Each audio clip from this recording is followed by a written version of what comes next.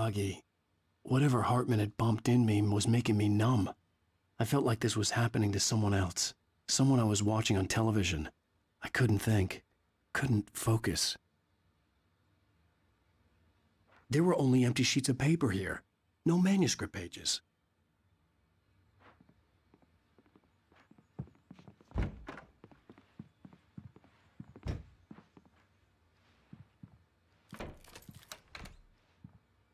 Good evening, Alan. Are we feeling better now? Feeling calm?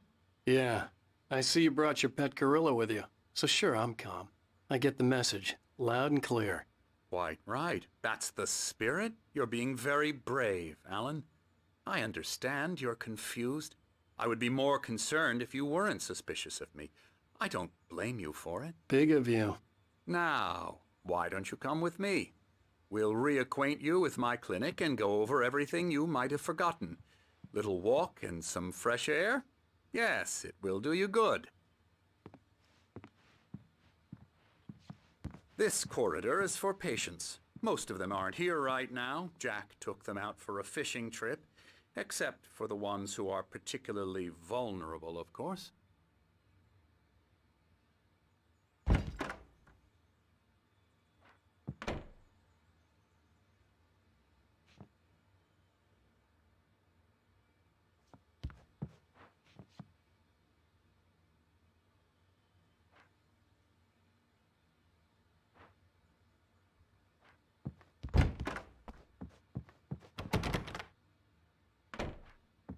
I encourage creativity as a part of the recovery process here at Cauldron Lake Lodge.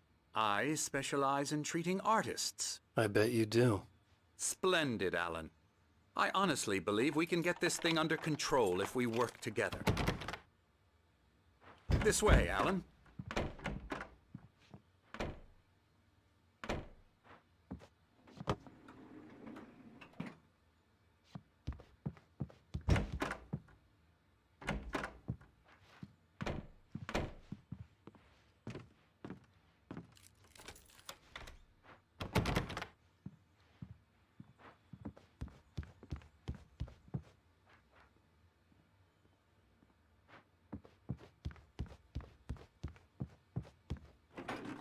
Now, Alan, from past experience with you, I know I need to get right into the heart of the matter as quickly as I can after an episode.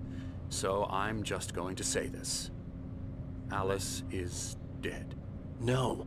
You're in a very vulnerable state until you understand and accept this. Alice drowned, and you couldn't face that. You're suffering from hallucinations, paranoid delusions, unusual thinking, an obsession about light and darkness, a feeling that everything revolves around you, your thoughts and dreams. Your mind has constructed an elaborate fantasy scenario in which your writings are affecting reality. She has been kidnapped and supernatural forces of darkness are trying to stop you.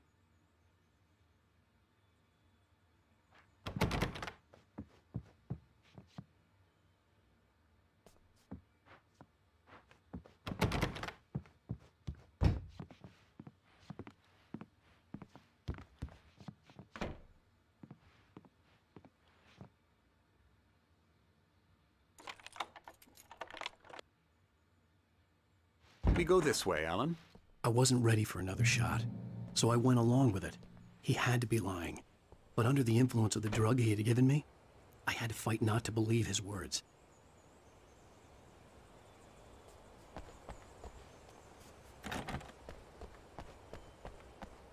It's all in your head.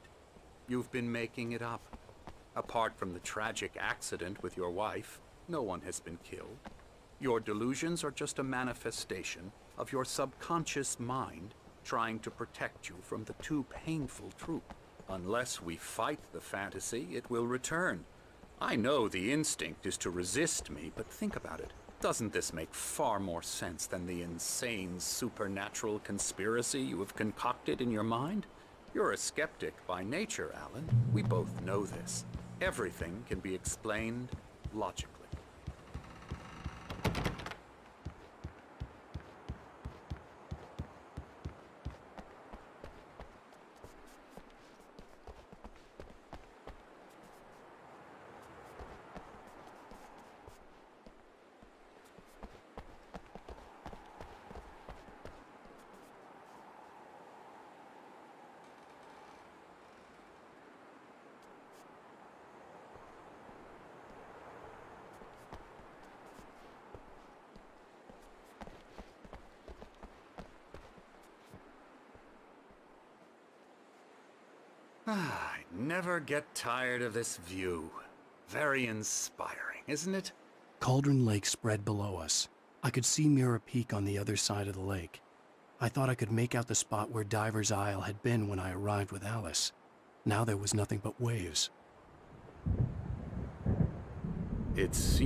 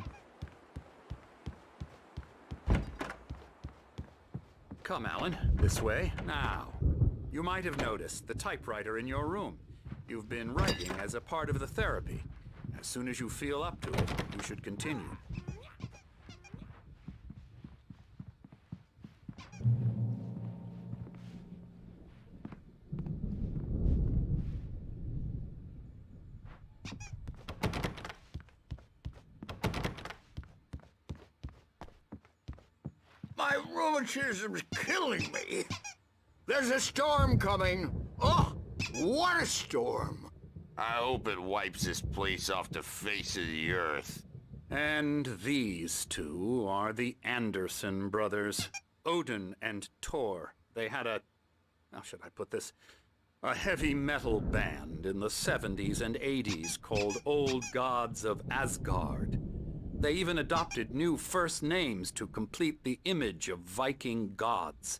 After the band broke up, they lived on a farm nearby. They are, well, in advanced stages of dementia. They're well cared for, TLC and all that. There's nothing more that can be done. I'm afraid that the rock and roll lifestyle has left its mark. Oh, that won't do. I'm so sorry to cut this short for now, Alan. The power has been acting up. I'd better go check on it. We'll continue this soon. Meanwhile, when you feel up to it, return to your room and try to write. It really is for the best. Don't you think? I'd like to bash his head in with a hammer. Oh, he'd love to fish out our secrets, but he has no clue. He's not crazy enough. Not crazy like us, Sonny. Yeah! Being crazy's a requirement, Sonny. Who else could understand the world when it's like this? It takes crazy to know crazy. That's the sanest thing I've heard in a while. Say, you're all right, Tom. Hey, we like him, don't we, bro? He's got to go to the farm. The Anderson Farm. Valhalla! We wrote it all down, lest we forget. A crash course. All you need to know to get your head right. You need to find the message. Here, Sonny, here's something for you. Gave me a rash, but I kept it safe from these bastards. My head was clearing up, or according to Hartman, I was sinking back into the fantasy. I was convinced he was lying to me about everything. Crazy or not, the Andersons made more sense. Tom, you got any booze on you? Yeah, no. We have a stash of the special stuff at the farm. Our own formula. Local ingredients. Medicine clears your head right up. Makes you remember like moonbeams on the brain. Oh, I just noticed. Leather patches on the elbows? That's not very rock and roll. Tom just lost is all. Baba Yaga got to him too, the damn witch. She used us all. Taken from all of us. Took my thunder, the witch. And my ravens. What were they? Memory and thought. The hag. She took something from you too, didn't she? That's what she does. We're better off. This place, the lake, it gives you power. If you're a creator, an artist, a god. Nightmares shifted in their sleep in the darkness of the lake. Yeah, that's the one. She makes sure it comes out twisted and wrong. Just ask the lamp lady. She knows what happened to that other writer. She's been using you, boy, and you let her. You went and opened the door for her, didn't you? Now, it was already open a crack. And whose fault is that? We're morally corrupt, disease-ridden, old and stupid. Doesn't mean he had to open it all the way, goddammit.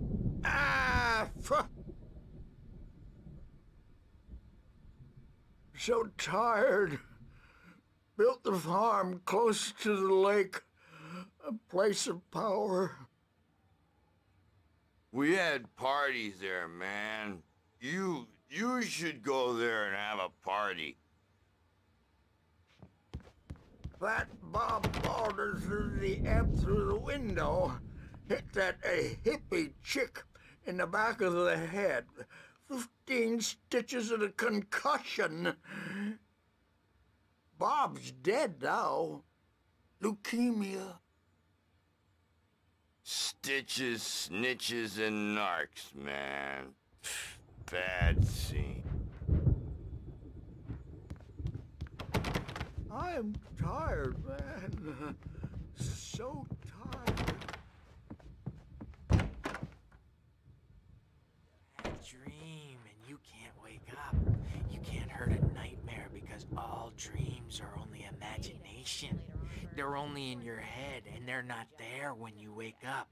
So you can't wake up because I'm in charge now and I don't want to disappear. My nightmare is the publisher people who want to make a contribution so they can say they made a contribution. And then we end up with mullets in there because they think mullets are funny, but it wasn't supposed to be about mullets. And now it's about mullets. And when it's in slow motion, they call it mullet time because the numbers came back from marketing that mullet time is the hook we needed to go big in the target demographic. And they're not even kidding. They say it all like serial killers with straight faces and smiles. My nightmare is the writers who want to make everything from the characters to the toasters talk, talk, talk all the time and express their feelings so they won't shut up. And the writers won't shut up either because they have feelings too. And I have to listen to them because they're not scared of me. And everyone should just shut up, shut up, shut up. But I don't see nightmares anymore because I'm too scary for them. I take 2 pills every morning and 1 with every meal and 4 when I go to bed. And that makes me the scariest nightmare of all.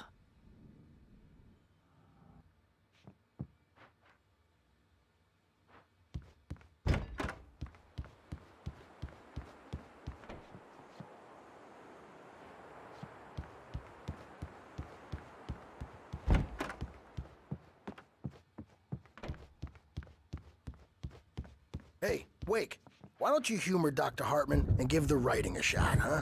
Typewriter's in your room. You can get to your room by those stairs, Wake.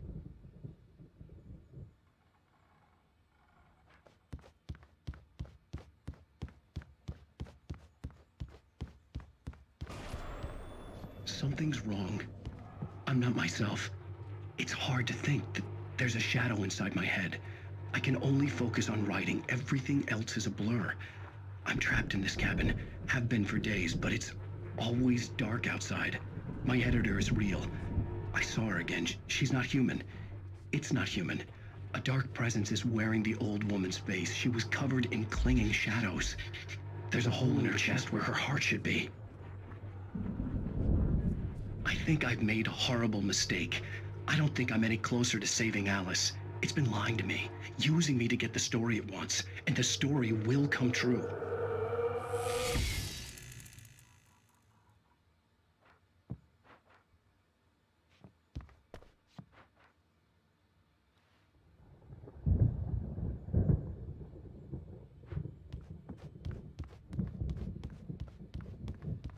Hartman had mentioned that the power had been acting up.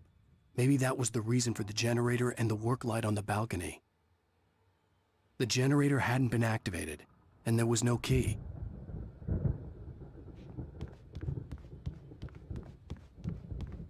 Hartman wanted me to write. I knew I couldn't, but I figured I should just play along for now. It was the only thing I could do with Nurse Birch watching me like a hawk.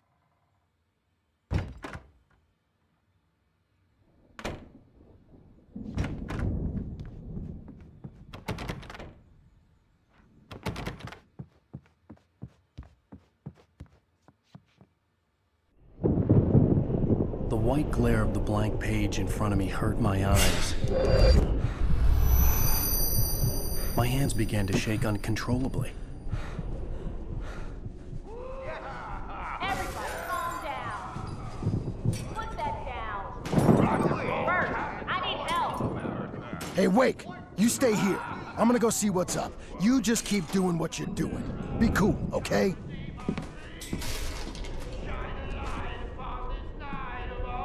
I didn't know what the chaos was all about, but it could be my only chance of getting out of here. Where the hell did he get a damn hammer? I don't know. Hammer's up. Here's a friendly poke from your near witch. Oh, afraid of the crazy brothers, are ya? Not so weak now, are we? Well, things are unraveling fast, aren't they? Ha ha! Nah! Ah, ha, ha. It's my storm. I'm taking it. Sinclair looked bad. That wasn't a love tap. The crazy old fart hit her hard. And if she was one of Hartman's goons, she had it coming. I could get the key to the office wing from Sinclair. Hammer's Way will have its say! Rise up in their name! The backstage is all yours, Tom! Seize your destiny! I had to get to Hartman's office. He had taken all my manuscript pages. Come out and face That's where the he'd been music, keeping them. Birch. It's time to pay the piper! Maybe you could come out and beat our wrinkled, adult, diapered asses for us, since you're so tough, Birch. We were on the road, man! You think we haven't seen punks like you before? Mortal name!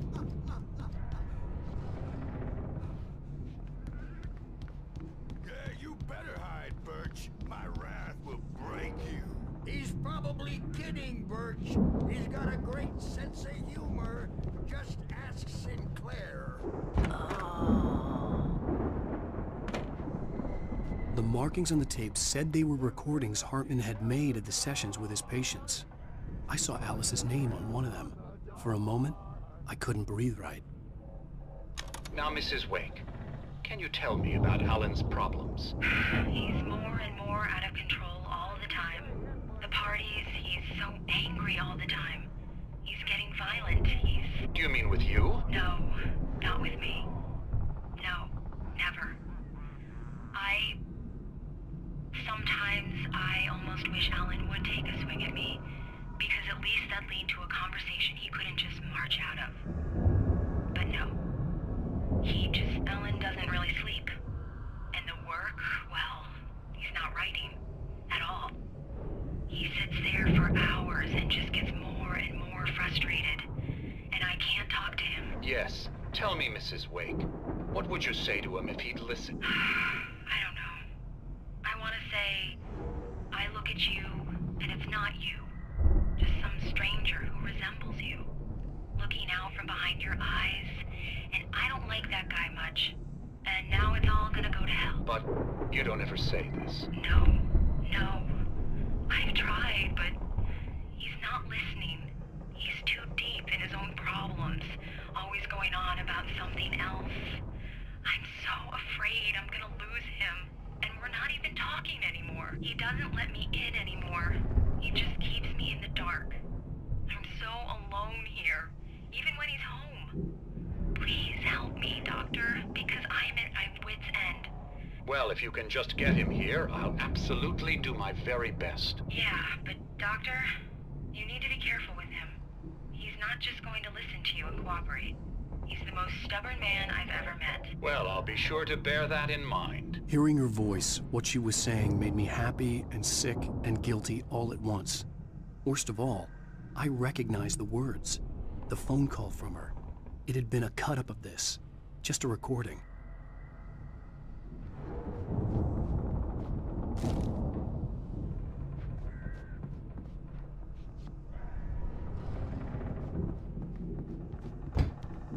Let me out of here! Hartman, do you hear me? The photo on the wall caught my attention. In it, the clinic staff was standing outside the lodge. I knew the man next to Hartman. He was the kidnapper. Hartman had been playing me all along. Represent a celebrity. They'll be looking for me. Oh, that's how you want to play it? Is that how you want to play it? Really? Okay, that's how we'll play it. It'll be hardball all the way. Seriously, man, I'm willing to forget the whole thing if you let me out now. Just let me out! Hey, you think I can't hear you out there? I hear you just fine. What, is this how you get your kicks, Hartman? I knew you were weird. You got that weird guy look. If you're one of those nurses, I'll double what he's paying you, okay? Do you have any idea how much I make as an agent of a best-selling writer? A lot. Is a personal check good?